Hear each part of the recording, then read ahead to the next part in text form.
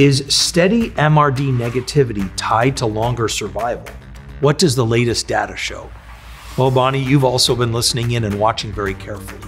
And just to make sure we're on the same page here with everyone, MRD, or minimal residual disease, refers to the testing that we do typically on the bone marrow to see if there's any tiny amounts of myeloma left. And sometimes we can't find any, and we call that MRD negative.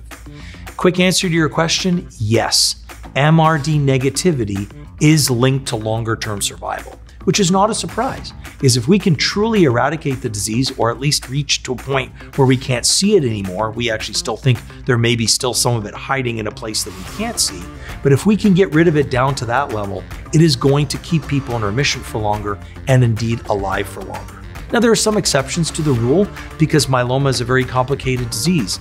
Paradoxically, we have some patients that actually get into MRD negativity really quickly, but sadly don't stay there for very long. That's typically high-risk myeloma. But overall, yes, getting into MRD negativity is a great thing and predicts for longer survival.